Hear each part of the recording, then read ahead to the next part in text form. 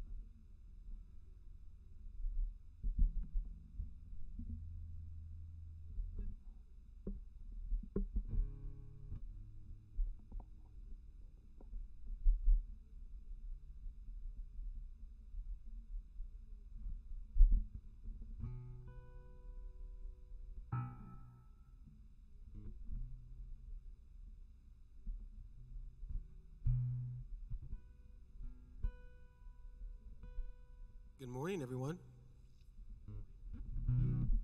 Please stand and worship with us. How was the roads on the way in here? Everybody have a long drive? Close drive? Mary, how are your roads from Albion? How are the roads? Bad. It's kind of bad when the city outdoes the state, because 3 hadn't been touched and Kendallville was clear on the main streets. How's everybody doing? Good. It's good seeing your faces. You guys please stand and worship with us.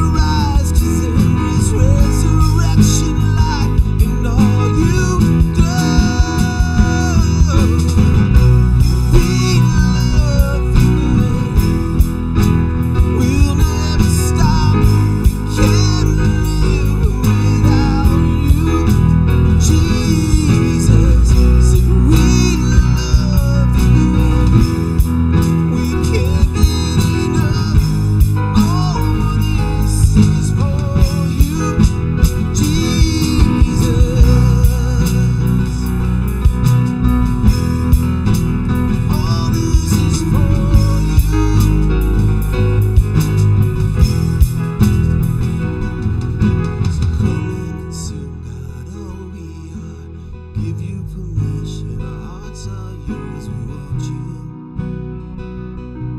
We want you. So come and consume, God, all we are. Give you permission. Our hearts are yours. We want you. Sing it out, church. We want you. So come and consume, God, all we are. Give you permission. Our hearts are yours. We want you. We want you.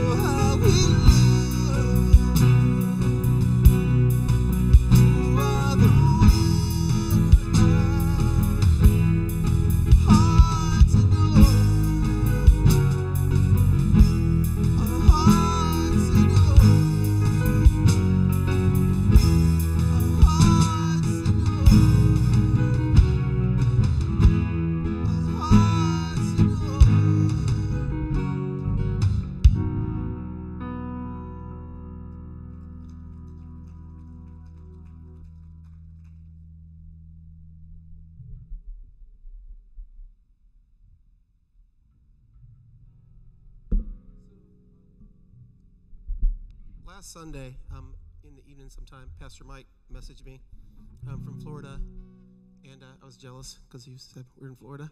But so anyways, he sent me these lyrics for a song, and he said, Roy, find this song. He said, we heard this at church today. They did it, and it's absolutely beautiful. So I just got on I was laying down at night. I was going to go to bed, and I looked at the lyrics, and I got on YouTube and started typing in the chorus words, and I found the song and sent it to him, and he said that was it. So I never thought about it anymore. I thought I'll listen to that later. So yesterday, I get up, and I'm remembering that Pastor Mike sent me a song, so I pull this up and listen to it, and I couldn't shut it off. Like 10 times. We'd already had our songs. I came in here Friday night and got songs ready for a day. So I'm messaging John yesterday at like 2 o'clock saying, hey, can we switch a song? If it's too much, just let me know because, it's on him, the piano stuff. But, man, it's just beautiful. I was like, wow. It just spoke to me. You know how songs just kind of speak to you? It just spoke to me. And I thought, how neat is this? We got to play it. And then I thought, what's wrong with Christian radio? Why aren't songs like this on the radio so people hear them? But anyways, I just wanted to do this for you because it just really touched me.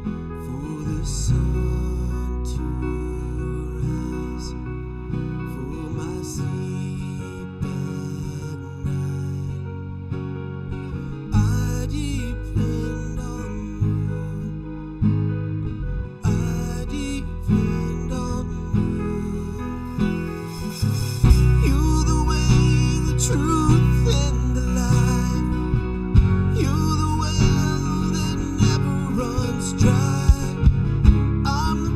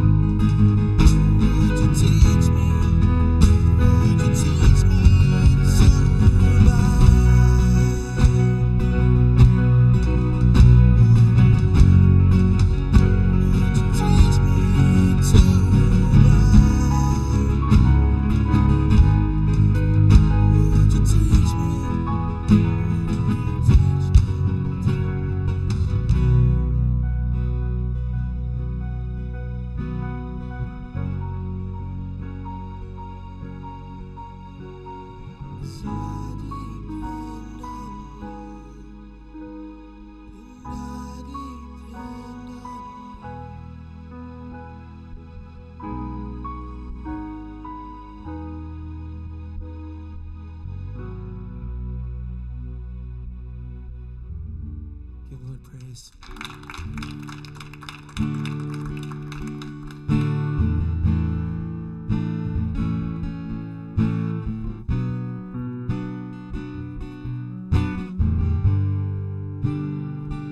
Take these hands and lift them up, for I have not the strength to praise you enough. 'Cause I am nothing, but I am nothing without you.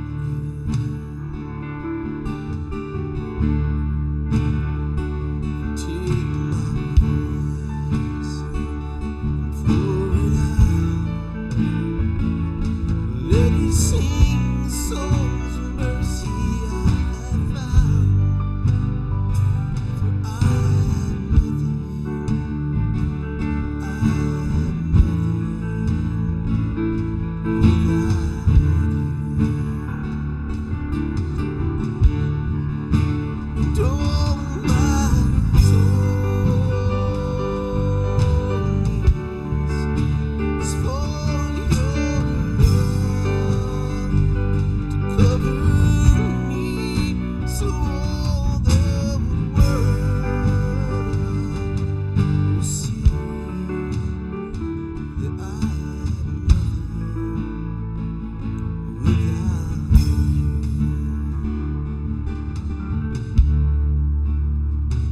Take my body and build it up.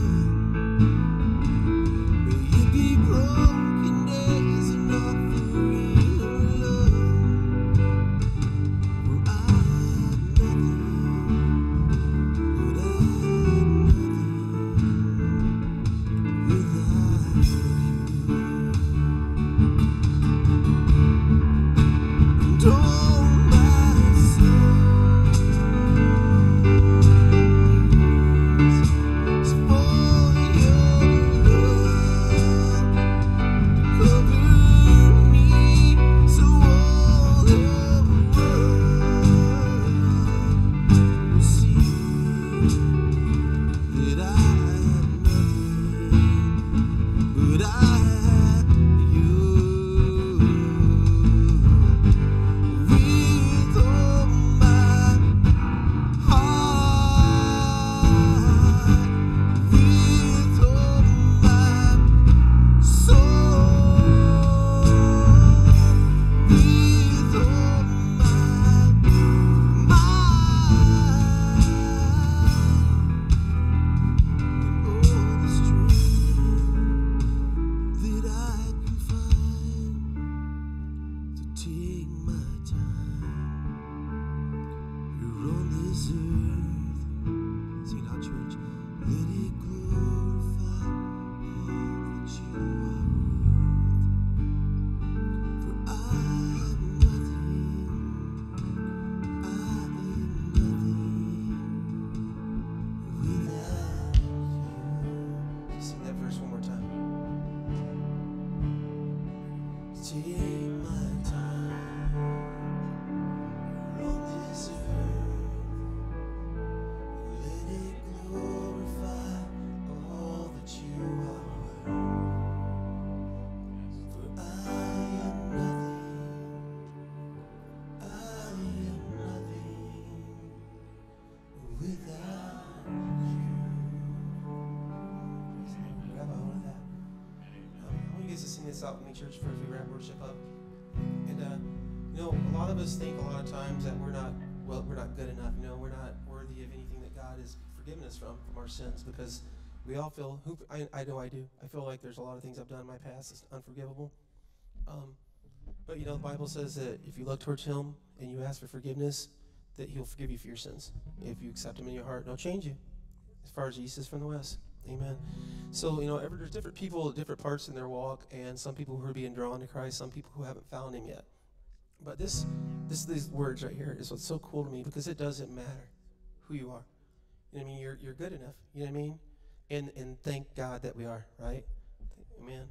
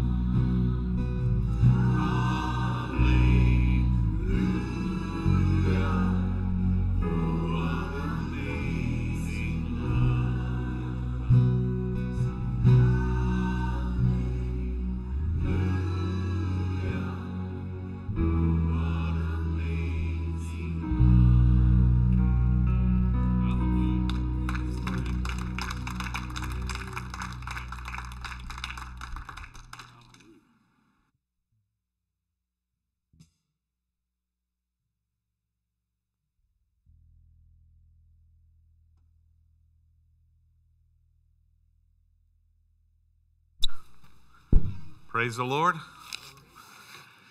Can we just affirm these guys' giftedness and they're willing to share it with us today? Amen. Amen. Excellent job, guys, in leading us to God's throne today. Amen. Amen. I shared with you guys last week that I didn't know if I was going to continue the sermon series or not. I prayed about it, and God said, one more. And so we're going to have one more sermon on Lead the Way. And today I want to talk to you about the art of turning problems into possibilities. Now, before I jump into that, just looking at the title, just on its face, you might think, well, this is one of those pep talks that we're going to get. I wouldn't waste your time. I wouldn't waste my time with a pep talk. I'm only here to preach from the Word. Other than that, I don't have anything to say to you. So this is not a pep talk as much as it's a biblical talk. We're going to get into the book of Nehemiah, chapters 1 and 2, and we're going to see how God can take our problems, our challenges, those things that would depress and discourage us, and do something possibly with it. So if you want to go over to Nehemiah 1, we're going to kind of jump around and see different things. I want to start with a couple of true stories real quickly, just snippets from life, to lay the groundwork for what I'm talking about here today, because I don't want to lose you in the weeds of some sort of positive thinking, philosophical discussion.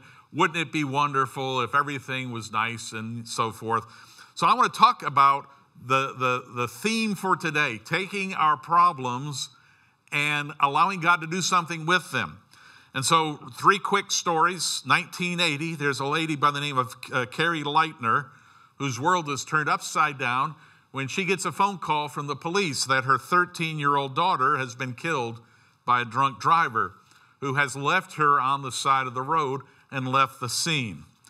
For months after her daughter's death, she is mourning, as you can imagine. She's in pain, she's in suffering, and then it turns into disgust when she learns that this guy has a track record of drunk driving. And basically at the time, the law would slap him on the hand and let him go, and off he would go again. And so she decided to turn her pain and her anger, and yes, her disgust in the legal system into something called MADD, M-A-D-D. Anyone ever heard of Mothers Against Drunk Drivers? That started back in the 80s as a result of this. She decided to not just mourn her daughter's death, but to bring meaning to it and to help others so that other mothers would not have to go through what she went through. And so she founded this group, and she discovered that there were a lot of people out there that were interested in joining and being a part of it. And so it is estimated that MADD, because they have been instrumental in changing state laws and even federal laws, that MADD has saved millions of lives since its founding. Going back again to the 80s, this time 1984, Augusto and Michaela Odone discovered that their son was diagnosed with ALD. I'm going to try my best to pronounce it. Cindy would do a much better job than me with her background in medicine.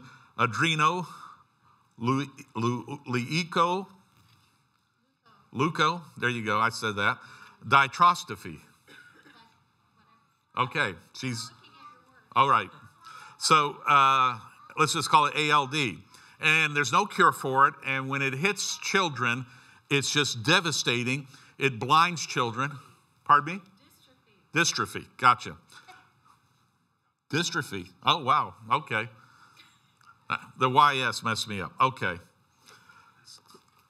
ALD.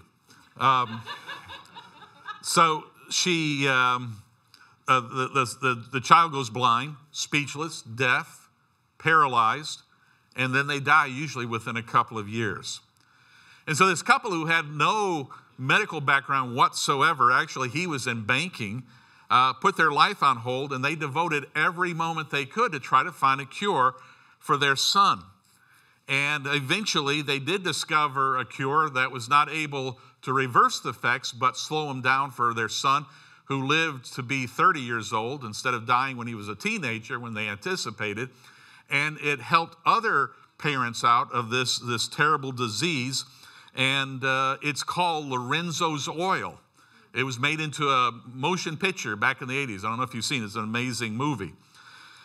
There's another true life example, and this one is in the spirit realm, if you will. There was a young lady in her 20s that was in Holland at the time the German army marched in 1940, took the place over, and her and her family decided they were going to hide Jewish people because the Nazis were hunting them down, putting them in concentration camps. This is a good, godly Christian family, and so they began to hide Jews, and that went on for years until their hiding place was discovered. The family in total was shipped off to a concentration camp themselves where they all died except for this one young lady. And so at the end of the war, she came out of the concentration camp and had lost all her family. Her place was devastated. And so she discovered, she asked the question, God, what do you want me to do with my suffering? And God told her, travel the world and tell people about my love, my plan, and my forgiveness. And she traveled the world for the next 40 years, went to Billy Graham crusades a lot, traveled the world, wrote books. Her name is Corrie ten Boom. Anyone ever hear of Corrie ten Boom? And one of the principal things that she talked about was the ability to forgive people who do the worst things. She would share stories of forgiving SS officers in camps that she was in because of the love of Jesus Christ. So we're going to talk about the ability that God can give us to take difficult, problematic issues, things that depress us, things that discourage us, and give us the possibility of turning them into something that will bless us and bless other people.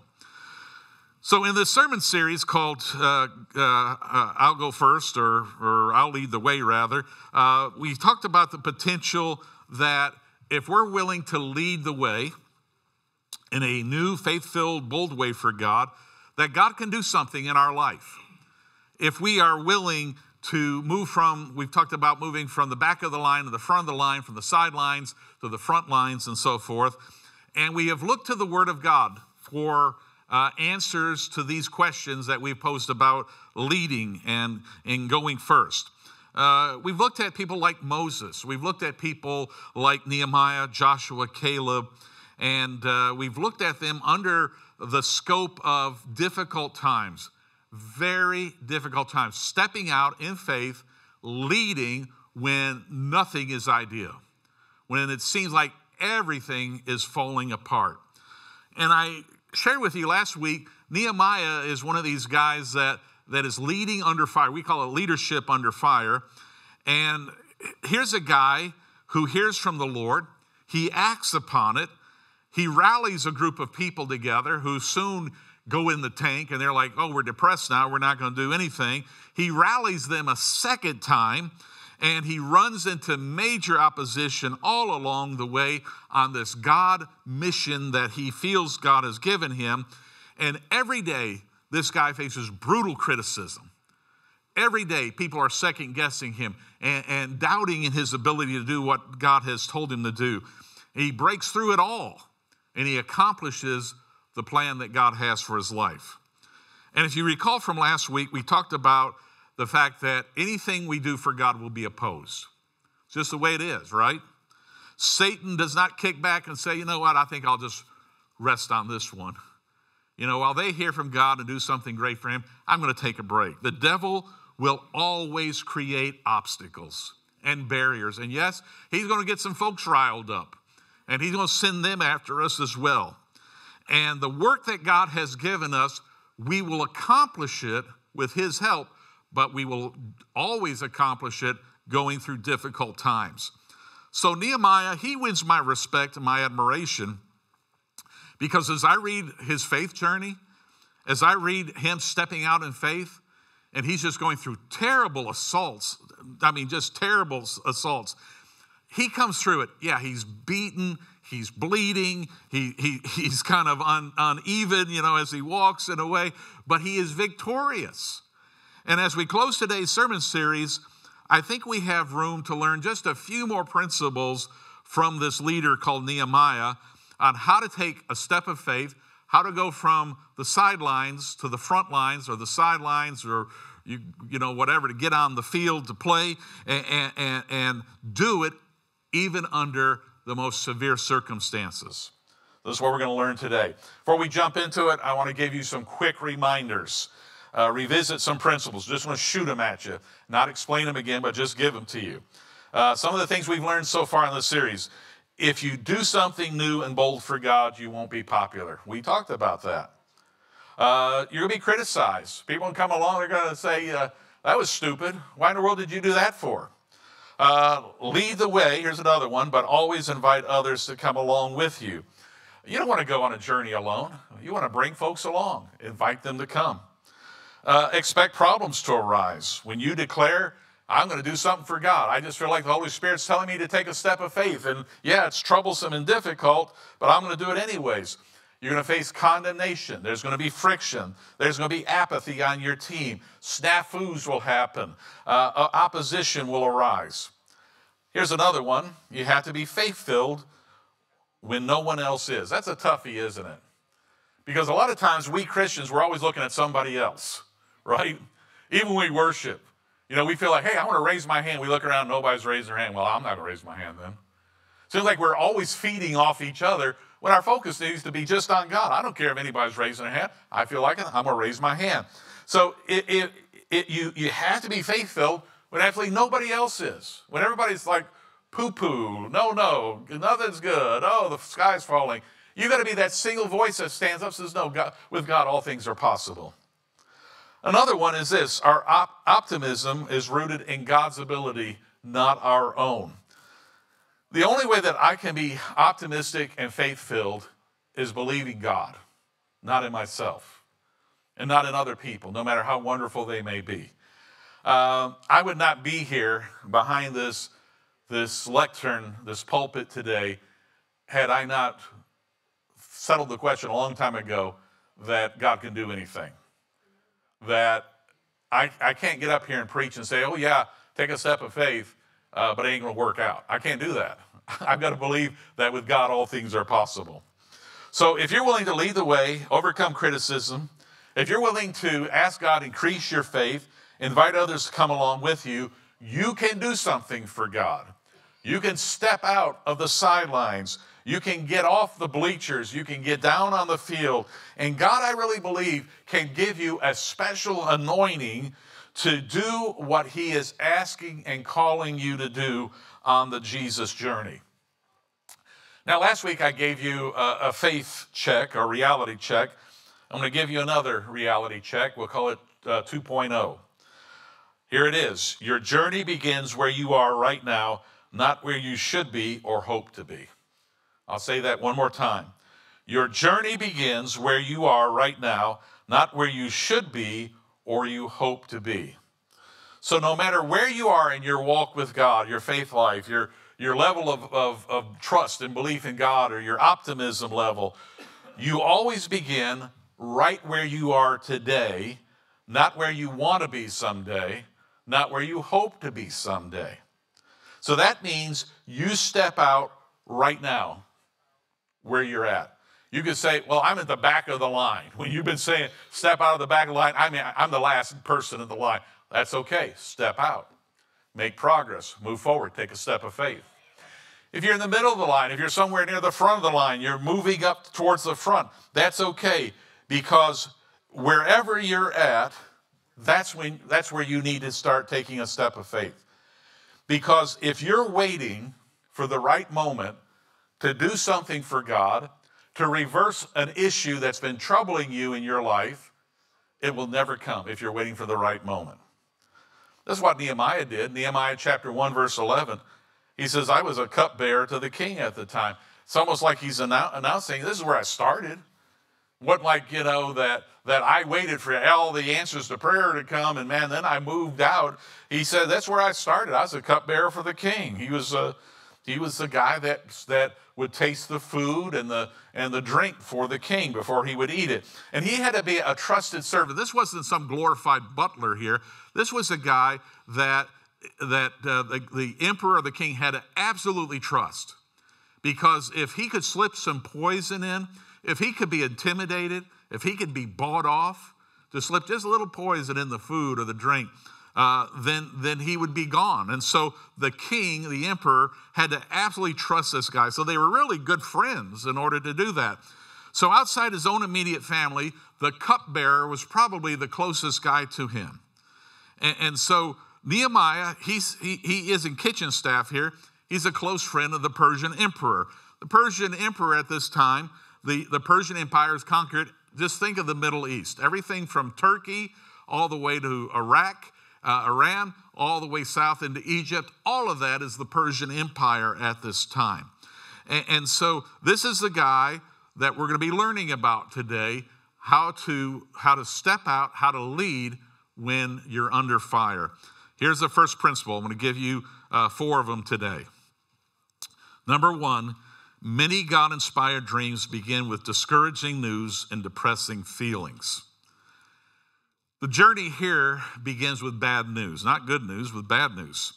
Chapter 1, Nehemiah's brother shows up from Jerusalem to visit, and he has come to the capital city. It's called Susa, which is in northwestern Iran. And he comes to visit him, and they're catching up. They hadn't seen each other in years, actually. And he does like we would do. You know, if we had an out-of-town relative coming to stay with us from our old hometown, what would we ask him? How's Dad and Mom? How's Uncle George? You know, how's the local football team? You know, are they winning anything this year? You know, what's the news? And when he asks him this, Nehemiah's brother's demeanor kind of goes down. He gets very depressed. And he says, in essence, he says, well, brother, things aren't going well back home. The walls are a big pile of rubble. The gates are ashes. We have absolutely no protection. Everybody laughs at us. Everybody laughs at our faith, our God. Everybody says, you know, I thought this was the God of the whole universe, and look at his capital, look at his temple over there, look at his city. It's just a big pile of rubble. And so what happens is, as soon as he hears those words, he gets this burden. Have you ever been there where you hear something and immediately it feels like somebody's dropped a weight on you? You're like, oh. And that's what the happens here. That's the impression we get. In Nehemiah chapter 1, verse 4, it says, Nehemiah says, when I heard these things, I sat down and wept. And for some days I mourned and fasted and prayed before the God of heaven. You know, when we hear news that is so discouraging, and it just breaks our heart so much that we're weeping, we can't sleep at night, and it's just like this heavy weight, we're just so discouraged. Those are the times we need to just kind of take a time out. That's where we need to stop doing what we normally do in the course of our week and say, you know what, I've got to process this with God. I've got to do something with this. You need to find out what God wants you to do with your feelings. Does God want you to sit there and mourn and feel bad, be discouraged? Or is there something more to it? And I'm not talking about seeking God and having a meeting of gripe session or the Life Stinks Club, but asking God, is there anything that I can do to help alleviate this burden I'm feeling on myself or others? And it may be the first step from you moving from the sidelines to the front lines. When you hear something so bad, so difficult, so challenging, that you just get this weight dropped on your chest, that may be the first movement, the first step that God's going to take you from the sidelines to the front lines, from apathy to engagement, from running away from the problem to running towards the problem. And usually when we receive discouraging news like that, we all have a tendency to do one of 3 things. The first one is this: we leap before we look. Or secondly, we look and never leap.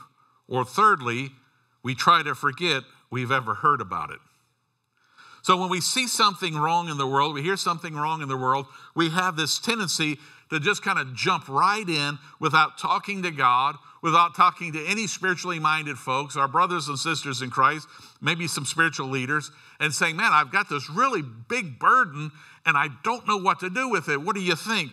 And many times this results in us making decisions based on anger and fear and discouragement that leads us down pathways that God never intended for us to go down those paths. We say things, we do things, we act on things we never should have said, we never should have done, and we never should have acted upon. So we leaped before we looked.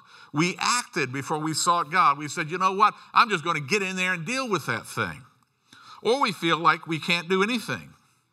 We're just so discouraged. Things look so impossible. This feeling of powerlessness comes over us where our faith just kind of shrinks up. And so we never leap into the problem at all. We just kind of look at it for a little while, and then we run away from it. Or the third one, we just ignore it. I think this is where most people are today. Because of the nature of life right now for us, we have so much bad news going on. We get overload, don't we? Anybody there with me? Amen? You just hear so much bad stuff. You know, the economy, the virus, you know, the Chinese, the Russians, the Taliban, what's going on in Washington, lawlessness, the border. And at some point, it's almost like we have this shut-off valve where we say, I just can't care anymore. I just can't deal with the immensity of the problems that I'm looking at and getting so discouraged over. So instead of taking God-given burdens and seeing what he wants us to do with them, we just kind of slide into apathy and willful ignorance.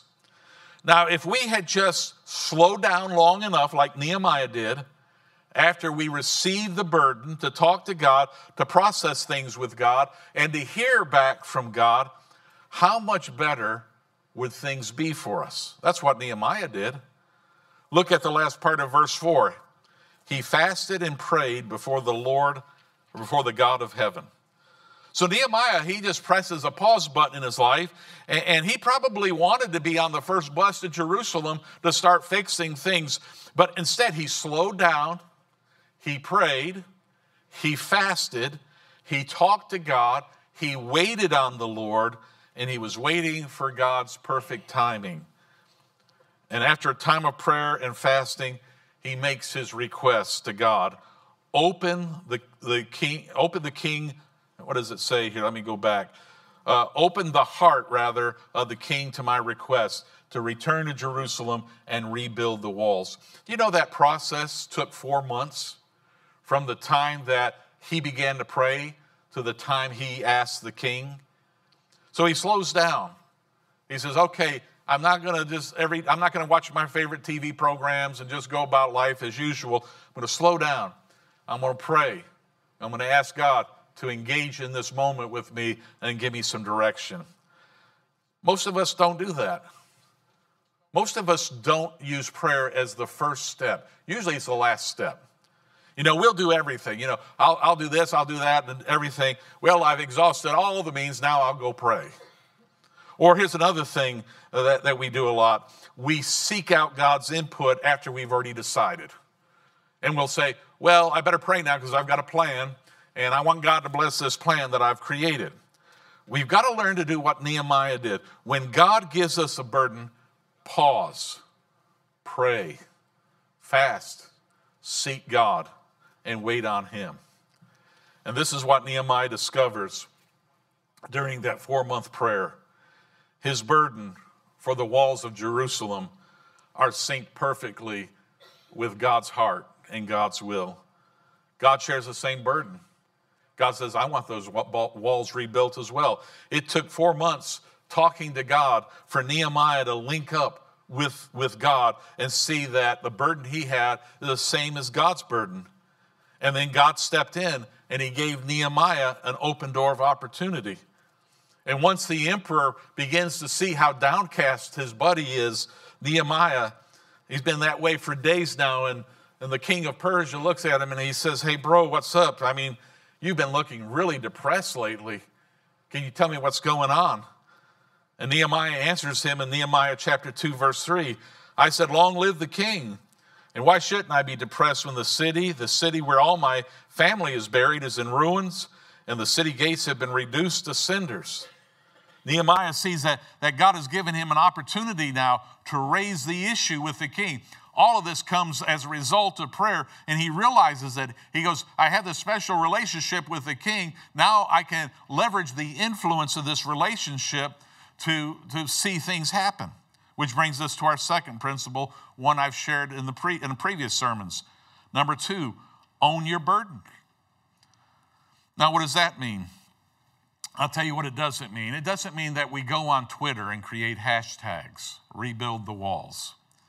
It doesn't mean that we get on Facebook and we work another 1,000 people up where they just write all these, likes and dislikes and all of that. It doesn't mean we get so upset that we tell everybody we can how angry we are so that they can get as angry as we are. This is what Nehemiah did with his burden. Nehemiah chapter 2, verse 5. Send me back to Judah so that I can rebuild the city where my ancestors are buried. Do you see what Nehemiah does there? He didn't say, Emperor, I think somebody should do this. I think this is a good thing. And I know you know a lot of people who can do this. He threw his own hat into the ring. He said, let me help. More to the point, for our sermon series, let me help lead the way. I'll be the first. And the king says this. He says, you've been a faithful servant. You've been a good friend of mine for a long time. He goes, what do you need? And Nehemiah takes the opportunity that he has been dwelling on for 4 months in prayer and fasting and seeking the Lord. And it all comes together in that one moment, that one question the emperor poses, what do you need from me? And Nehemiah jumps all over that thing. He says, send me.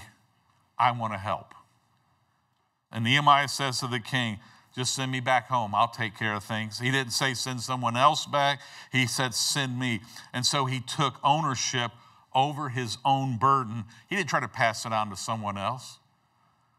A lot of times we'll do that. Oh, I feel so bad about this. And then what do we follow up with? Somebody, right? Somebody needs to do something about it. You know what I've discovered who somebody is a lot of times? It's us. God's waiting for us to move. You know what's amazing? The king agrees. He lets him go to Jerusalem. Now, how does that happen? I'll tell you how it happens, because the groundwork was laid in 4 months of prayer. And while Nehemiah is praying, it may not seem like anything's happening to him, but God's taking every day of that 4 months to tenderize the heart of the king and put this in his mind so that when Nehemiah comes, the king's like, yeah, that's cool. You can go. And what's crazy is the king gives him everything he needs to get the job done. He gives him building material from his forest. He gives him soldiers to protect him on his journey there. He gets a title, so he's respected. The king gives him absolutely everything he needs in order to get the job done. And I just want to follow that up by saying this. That is the power of prayer. Amen? That's taking your burden, syncing it up with God's burden, praying, fasting, confirming, and then watching God move. Isn't that what prayer, a big part of prayer is just seeking the heart of God and watching him move? And then thirdly, understand why you're doing what you're doing. Somebody asks you, what are you doing that for? What are you going to tell them? Well, nobody else is doing it. Somebody got to do it, Man, that's really faith-filled right there, So Nehemiah goes home. And he starts doing this hard work. He takes a late night tour of the city. And he doesn't tell anyone he's going to do it. That's why he does it in the middle of the night, takes his donkey and he rides around. And he's just kind of inspecting things. He's evaluating things. He's examining things. Maybe he's prioritizing things. Very similar to what I did when I first came here. First 3 months, the only thing I did was sit back and watch and try to build relationships and evaluate what's going on, what's gone on before, what's going on now, what is God leading us in. And so that's what Nehemiah does. And after inspecting the city, he creates this plan. And the next day, he wakes up and he goes out and he talks to the people. Nehemiah 2:17 is the scripture. But when I got back, this is him talking, I said to them, Jerusalem is truly in a mess. The gates have been torn down and burned, and everything is in ruins. We must rebuild the city wall so that we can again take pride in our city. Now, if Nehemiah had been a politician, he might have come up with a slogan. Maybe he created hats. Make Jerusalem great again. I don't know. But that's not Nehemiah. Nehemiah is not a politician. He didn't stand behind the podium that day and gather the crowds and give this political speech and say, you know what, we just need to have a good city here. He rallies the people together and he gives this inspirational, spiritual speech that's on par with Mel Gibson's speech in Braveheart. Because it works the people up. The people don't just say, well, we've heard that one before, we're going back to work. They're like, yeah, that's what we've been waiting for. And he looks at the people and he calls them out and he says, listen, I'm not telling you guys anything you don't already know. He said, all you got to do is look around, look at your walls, look at your gates, look out your front window that you look out every day and see the condition of our city. We've got some big problems here, but here's the thing. If you will trust in God and if you will help out, it will get done. And then he asks them, I'm just curious, how many people live by the broken gates? And a segment raised their hand. Yeah, I live right down the street. And Nehemiah says, hey guys, guess what? I brought a lot of lumber with me. He says, you help me out and we'll rebuild those gates again. And he gathers all the people of the city together and he helps them to understand that if the job is going to get done, everyone, 100%, everyone is going to have to do a portion of the work. And it will get done if everyone will do a portion of the work. The walls can be rebuilt. The gates can be rebuilt if everybody pitches in to some degree. And so Nehemiah challenges everybody, not just the professional carpenters and the brick masons and the blacksmiths, but the regular folks, the people who can do on-the-job training, the folks who can be gophers and run and get stuff. He challenges everybody. You can be a part of this. And then in Nehemiah 2:18, we get the response of the people. I absolutely love it. They said this, we're with you. Let's get started. They rolled up their sleeves ready for the good work. That's the Message translation. And do you know what the most awesome part of that response is? Notice what the people called it. Did the people call it the rebuilding of the walls project? Did the people call it the renovation of the gates project? What did they call it? They called it the good work. Isn't that so cool? They called it the good work. What did they call it the good work for? Because they recognized it was of God. You see, Nehemiah didn't show up and say, hey, I got a really good idea. I think we could do something good here. He says, God told me, I had a burden. I took it to God. God said, hey, I got the same burden. I'm going to send you to get the job done. And so when they heard that, they said, oh, it's from God. So what is it? It is good work if it's from God. Boy, I wish we talked more like that today. Wouldn't that be awesome? Yeah, Pastor Mike, instead of saying, you know what, I'll help out with that church project, or I'll help out with that church improvement project, or I'll help out with the ministry that we're going to start with the school down the street. I would love it if we could start training ourselves to start saying of the things of God. Yeah, I'll help out with that good work. I'll help out with God's work. I'll help out with the good work. And what happened after that? From the get-go, they're threatened by the enemies in the area. They go through some major league, mean-spirited criticism that would have rocked most of us. Most of us would have thrown our hands up and say, it's bad enough I got to work out here after I get done with work, and I've got people yelling at me for it. I quit. I'm done with it. Nehemiah had to have some brutally honest conversations with the enemies trying to shut the whole thing down, and he had to create a defensive strategy to combat that. And so it wasn't all peaches and cream. When he gave this wonderful speech, they had to fight every day to see that wall go up just another 12 inches every day, but that was okay. Why was it okay? Because it was the good work. And it was God's work. If it's God's work, it's good work. Amen? Here's the neat thing. Everything that could go wrong with that project did not go wrong. All the fears they had didn't happen. All the worries they had, the enemy was going to come in and just beat the tar out of them, never happened. Nehemiah made sure he was in sync with God. He owned his burden. He understood why he was doing what he was doing. It was God's work. It was good work. And all their fears never happened. That happens a lot with us, right? We entertain our worst fears. The devil makes sure, oh, this is going to happen. Oh, that bad. Oh, man. Oh, I can see it coming right now. But if we just trust in God and in the good work we're doing for him, a lot of those things never happen. Andy Stanley pastors one of the largest churches in America, north of Atlanta.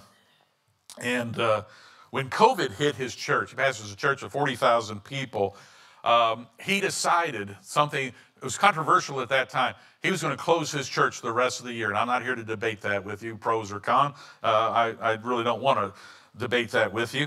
But as a result of that, a lot of people got angry. And they said, well, if I can't physically come to church, I ain't coming here and I'm not going to support it anymore. And so he took a huge hit numerically and financially through his church. And he's going through tough times. And so in the middle of those really challenging times for him, someone asked him, said, how do you keep your spirit up with tough times like this that you're going through? How do you keep moving forward in the church ministry? And this is what he said. This is classic Andy Stanley, if you've ever heard of him. They were asking, how do you stay positive? How do you stay effective in difficult times? He said, if all else fails, I channel my inner middle school girl in pursuit of an iPhone. Here's the deal. This middle school girl in pursuit of an iPhone, does she ever take no for an answer? You got a teenage girl at home, or you know, right? She will be dedicated to the mission. She will be resourceful. She will go to mom, and when mom says no, who's she going to? She's going to go to dad.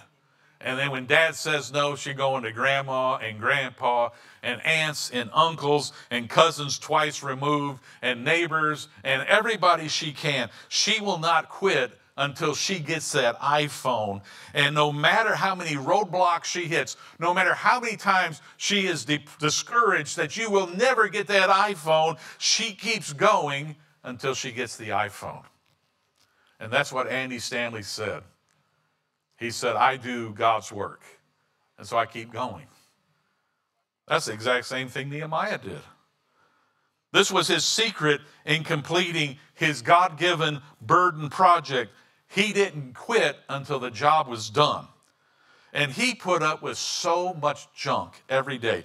Criticism, tired workers belly aching, personal attacks on him, threats, losing half of his workforce to security. He organized a plan to stop the enemy. The guy is constantly moving from one thing to the other. But in the end, the wall is completed because he never quit. It slowed down at times, but he never quit and the job was done. Here's the fourth and final point. Do it in love or don't do it at all. 1 Corinthians 13:3. We're going to deviate from Nehemiah, and I want to go to the New Testament to talk a little bit about love. Now, you would think we wouldn't have to talk about love in the church because we assume that everybody who goes to church has Jesus in their heart. And if Jesus is in our heart, we love everybody, right? That's what we assume.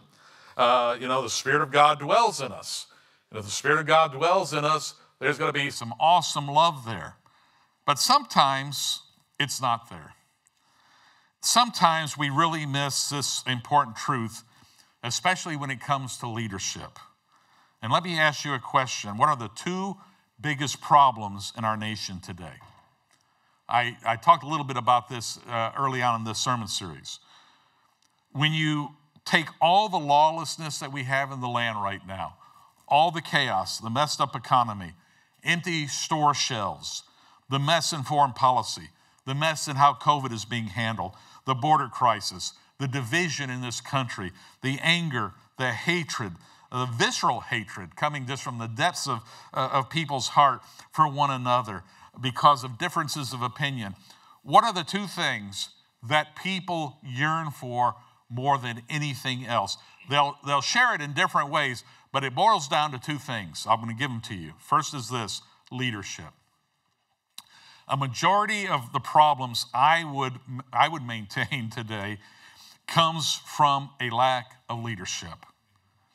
And if we just had responsible, good, sound, common sense leadership, we would be in a lot better place than we are in this nation. And people want that. They may not get it, but they want it. The second thing is love. They may not articulate it that way, but it boils down to that. A majority of our problems that we have beyond leadership is because of a lack of love. And I believe lost people particularly yearn for a Jesus-style love in their life to be shown and reflected towards them.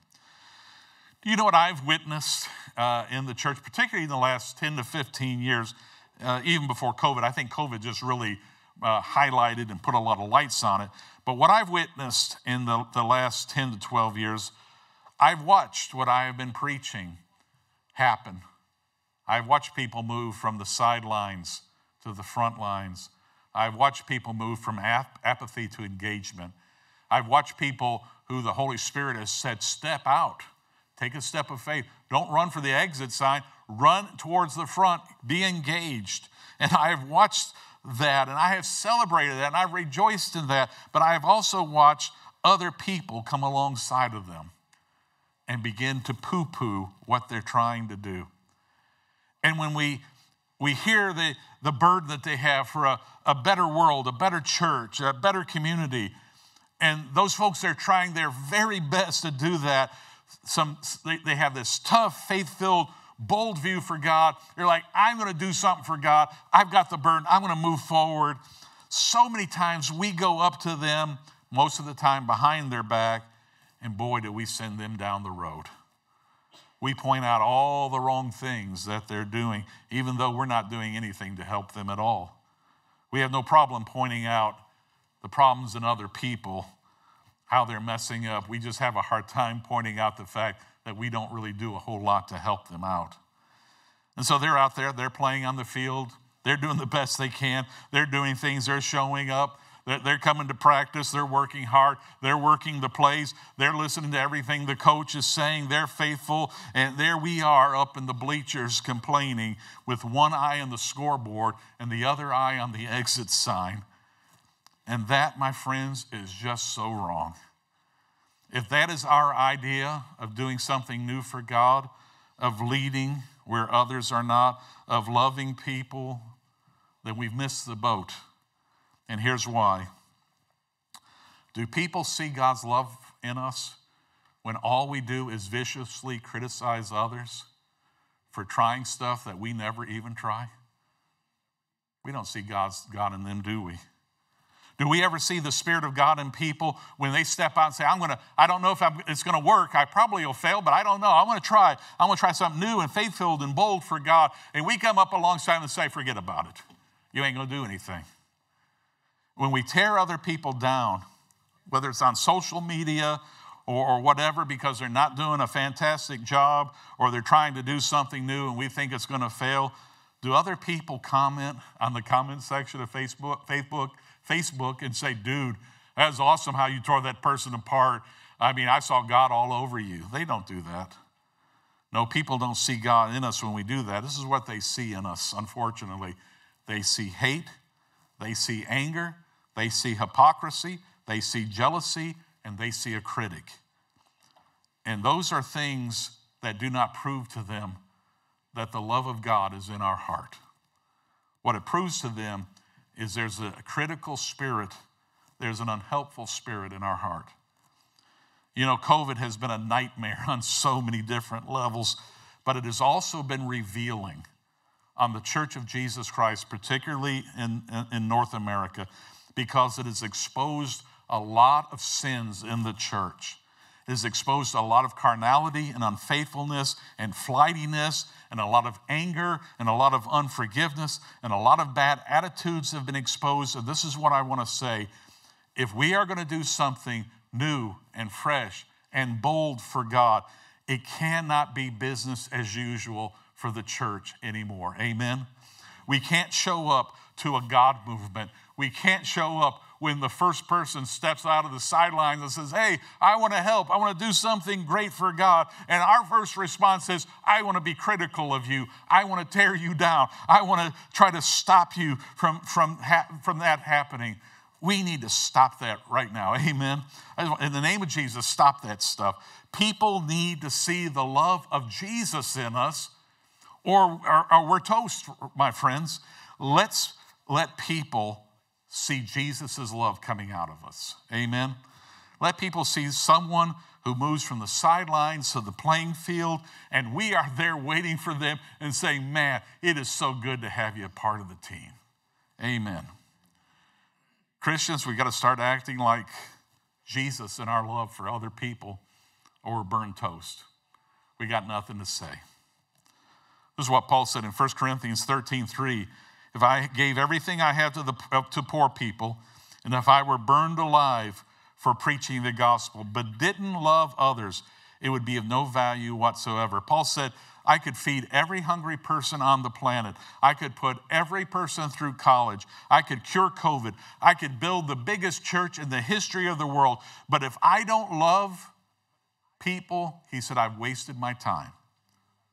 So never forget number 4. When God gives you a burden to do something new and faith-filled and bold for God and move from the sidelines to the front lines, make sure that you are filled with the love of God through Christ Jesus. Amen. Do you know what I appreciate so much about Nehemiah? You get what you see. There's nothing phony about him. Nehemiah, he didn't have to be there. He had a cozy job back where he was at. I mean, he was tasting the food for the king of Persia. I mean, that's a pretty good job, right? I mean, he's getting some good food from the guy. But as soon as he gets that burden, man, that just makes me feel so bad. It just depresses me, discourages me. He says, I'm going to take that to God. I'm going to pray. I'm going to fast. I'm going to seek God. And during that 4-month interval, he says, okay, God, what would you like me to do? God says, I've already been working on the king of Persia. Go and talk to him. He was there for one reason, actually 2 reasons. Nehemiah was there. He didn't have to be. He was there because he loved God and he loved God's people and he wanted to help. He wanted to help them regain their standing in the community again. He wanted to give them a godly purpose in their life again. He wanted to help them walk in the will of God. He wanted them to be a good, godly, spiritual people again. He was there because his heart was filled with the love of God and his heart was filled with love for them, even though sometimes he wondered when they were criticizing him. So as I close this series and today's sermon, Nehemiah and the people of Jerusalem rebuilt 2.5 miles of wall in 52 days. The wall at that time was 8 feet thick, 40 feet high. It took approximately 7 weeks and 2 days, thousands of years ago. It all began with bad news, discouraging news, owning that burden, not pushing it off on somebody else, sinking his burden with God, knowing why he was doing what he was doing. He was motivated by the love of God and love for other people. The outcome was a miracle. Walls like that don't go up in 52 days without heavy equipment. They did it in their time in the Bronze Age, just using donkeys and camels and their own hands to do it. God honors his leadership. So here's my challenge to you. We're going to wrap the sermon up, the series up with this. I want to challenge you. What is discouraging you the most in your life right now? Think about it. You don't have to think long because you already know, right? What is the burden you've been carrying? And you can itemize it. Burden 1, 2, 3. What's the top burden? And ask God, as you're praying, God, what do you want me to do with that burden? Do you want to move it from the burden category into the possibility category? Do you want to change things? Do you want to use me? Do you want to use my prayers, my faith, my participation? And as you take your burden to God, Jesus is going to invite you to step out from wherever you're at into new, faith-filled, bold things for him. Your leadership and your participation will flow from your burden. Your burden will become God's marching orders. And as you lead the way, you are invited to invite others along to say, you know what? We're starting this new thing.